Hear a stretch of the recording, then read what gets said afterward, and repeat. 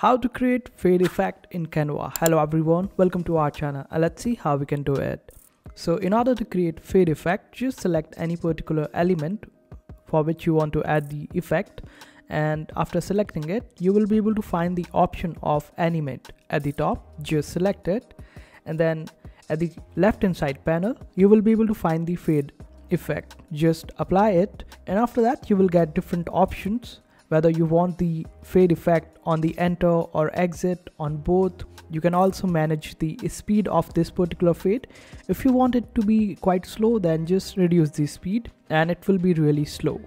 So this is how this fade effect works in Canva. I hope this video was helpful. Make sure to hit that like button and also subscribe to our channel for more helpful videos.